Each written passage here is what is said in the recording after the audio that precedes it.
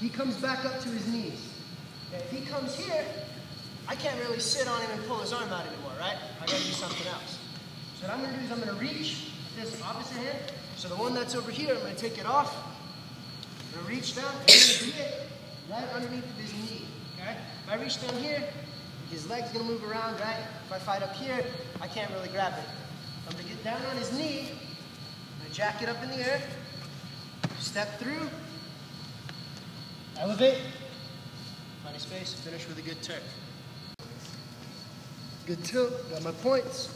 He comes back to his knees, reaching underneath his kneecap, step up, come through, elevate. Then if you really want to be mean, take his feet to his head. Okay, and I come here and I step through. Okay, right here, guys, I post up high. Okay, I'm elbowing this guy in the ear, and I get it just to emphasize him being nice, right? Don't be nice. When I'm here, okay, guys, I'm really being mean. Once remember I said the love tap? That's my love tap. Once I love tap him, I come back and I frame, okay, and I post high. Once I see that foot, everything's a football right there.